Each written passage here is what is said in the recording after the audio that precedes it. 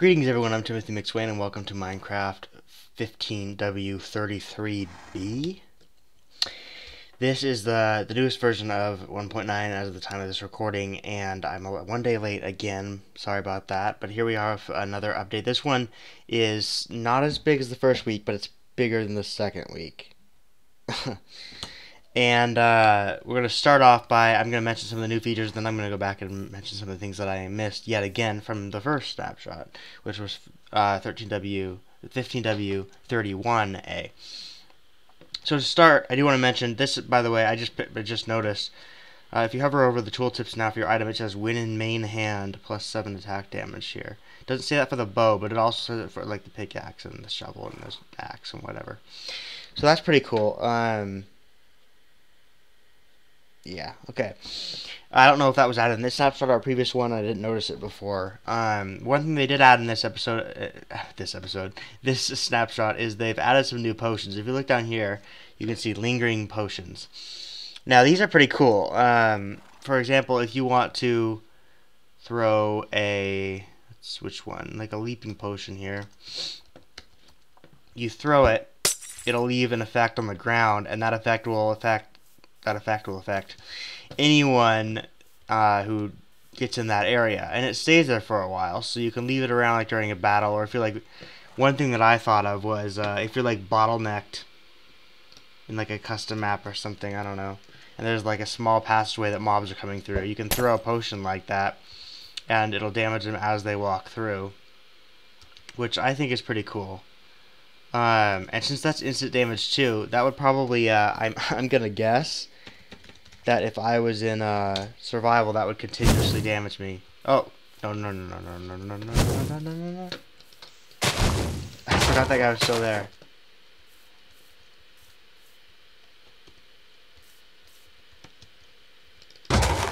Okay, so if you throw that over here, I'm gonna guess that, yeah, it acts like it's just gonna keep damaging you when you're in there, which is, I think that's really cool. A really cool use for those potions. Now, how do you make these potions? These potions are actually pretty difficult to make. I mean, you could farm the Enderdragon now, so that's important because these new potions, I don't know if it's actually here. Yeah, there it is. Dragon's Breath is what you need to use for this. And Dragon's Breath is obtained by using a glass bottle on the spot that the Enderdragon makes in the end. And I guess we can go ahead and go test that out. Grab a stack of these and jump back in the end here. This is the glitched end in this one. I believe it's glitched anyway. I love that Ender Pearls work in creative now, by the way. It's so awesome. They didn't used to do that. They didn't used to work.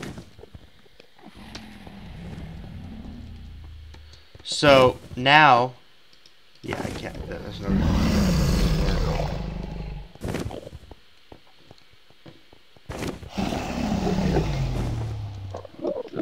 Where's the middle thing? Oh, there isn't one. But when the dragon goes in the middle like that,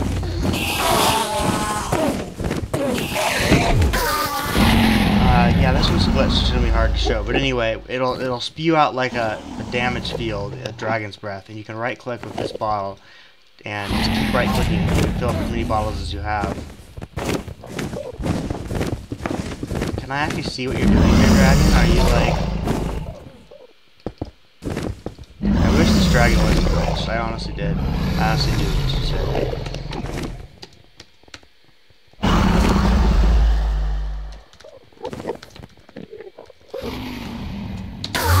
Ugh. Yeah, sometimes that happens. Sometimes I mess up the command and it just kills everyone everywhere. One thing about I didn't mention before, since we're here anyway, is if you take this is temporary for the snapshots, by the way. It will be changed for, Dinburn said it will be changed for the final release, but if you are in the snapshots and you want to summon an Enderdragon, I believe it's a creeper face, I know that.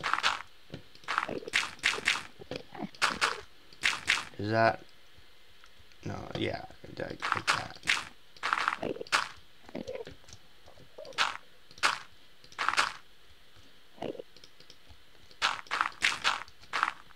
Oh, come on. See, so that's not how you do it.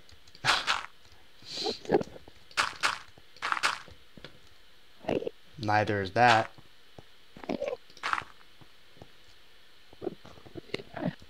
See, I have no idea. Here, let's get a creeper head. You have to get it just right, like pixel for pixel, just like the head here. 1, 2. Is it 1, 2? Oh. Does this have to touch?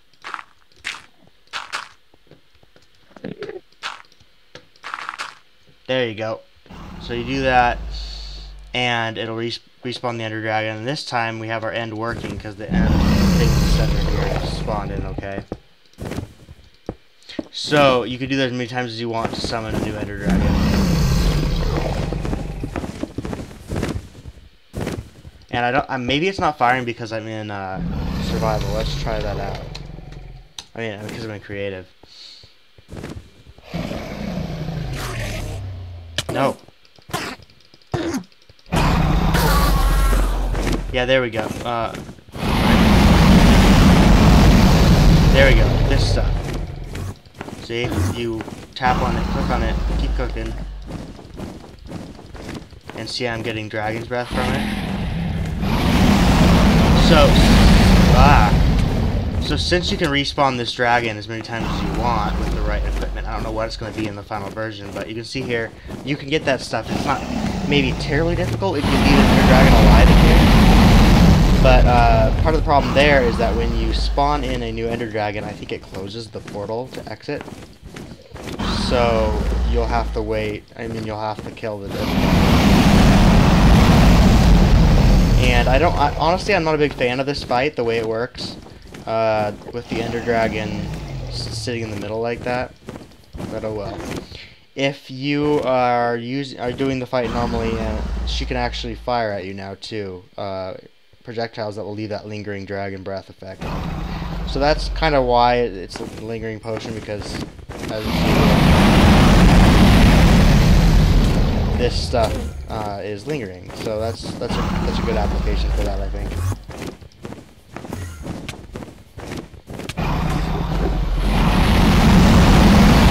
I want to get back. There we go. Yeah. So I just wanted to get back here. So anyway, there's that. That Ender Dragon is so loud. I hope I remember to fix that in post-processing. So now that we're back here, one other thing I did want to mention, this was added in the original snapshot for 1.9, excuse me. And I totally forgot about it. And I forgot about it when I was looking over my other stuff too.